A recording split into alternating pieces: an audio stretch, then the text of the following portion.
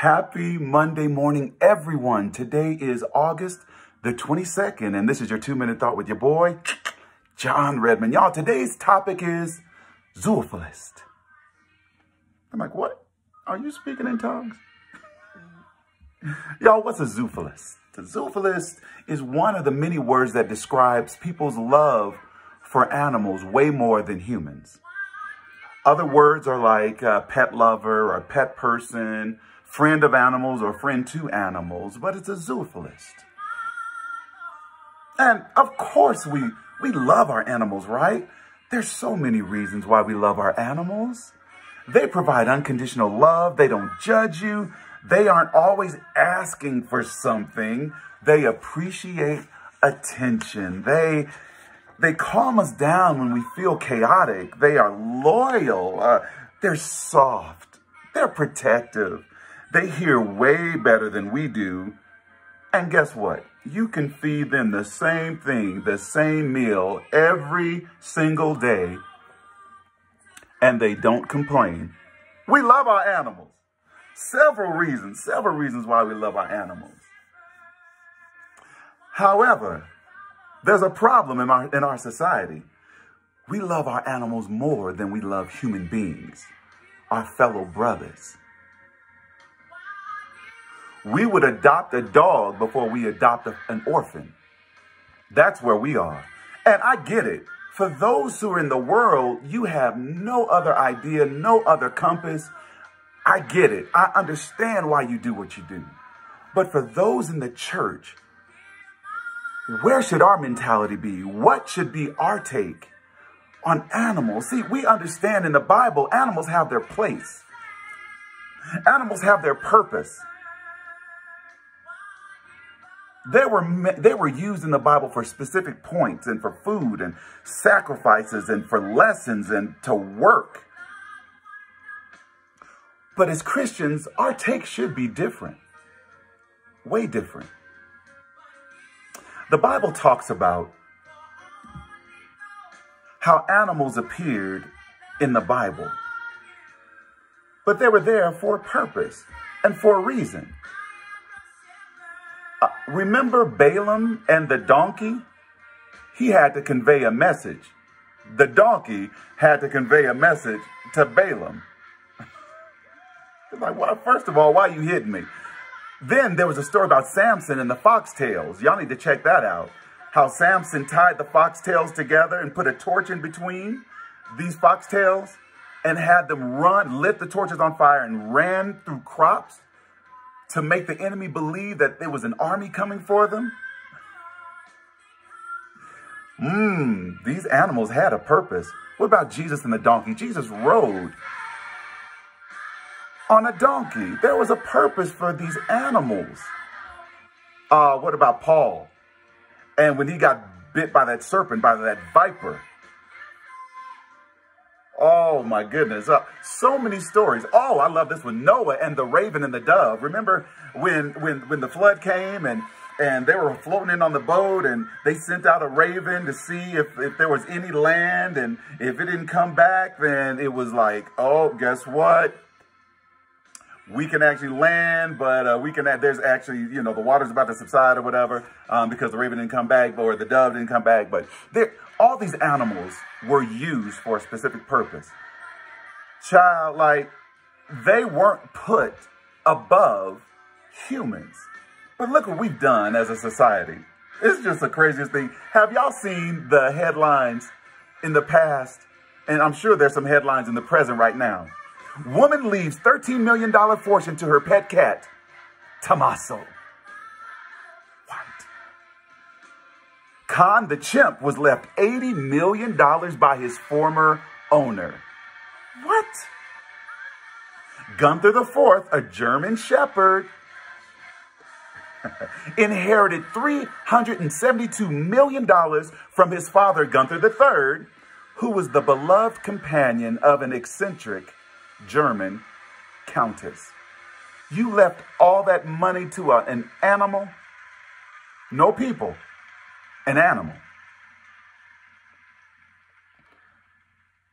We ain't no better, church. What is wrong with us, y'all?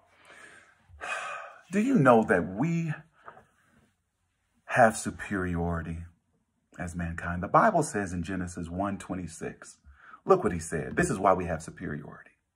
Then God said, let us make mankind in our image, in our likeness, so that they may rule over the fish in the sea and the birds in the sky, over the livestock and all the wild animals, and over all the creatures that move along the ground, the serpents and the snakes. We have dominion over. We are superior to animals. Why? Because God blew into us the breath of life. We have the Spirit of God, the breath of God within us, not animals. They don't.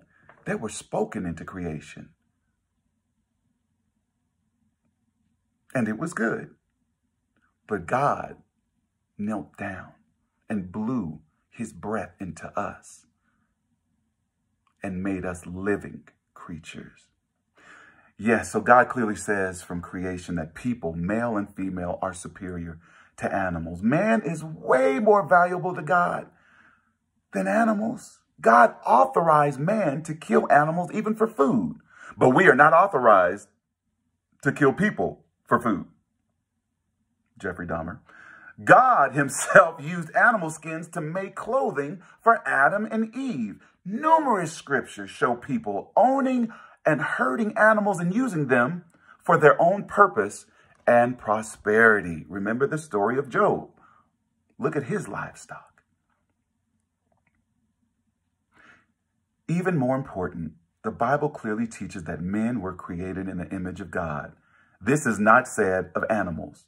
Men have spirits that are responsible to study God's word and obey it.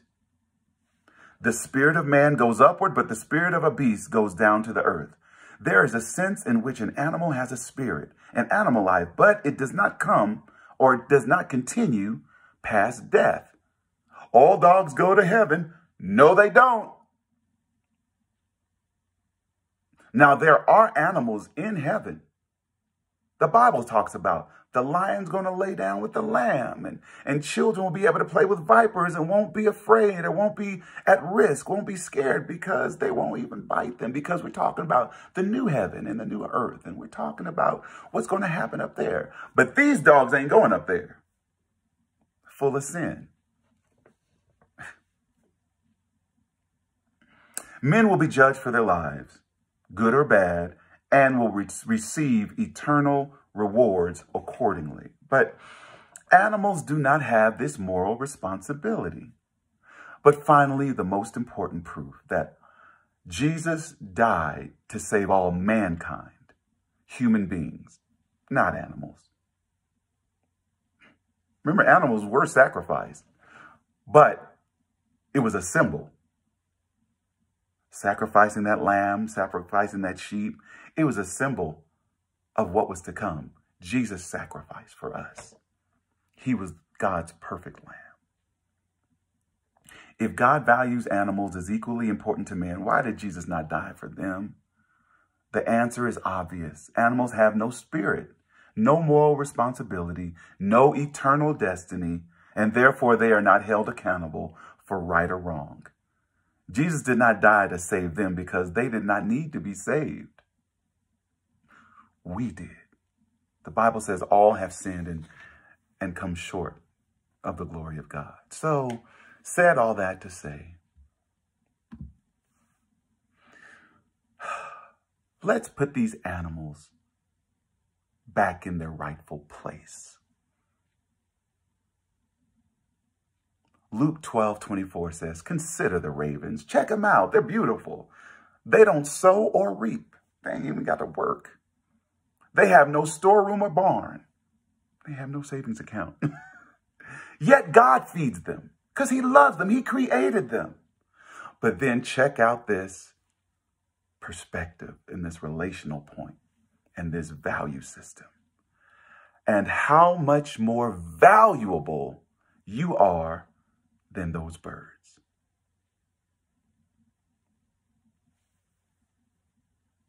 Y'all love each other. Love God the way he loves you, unconditionally. And let's keep our love for our animals in its place.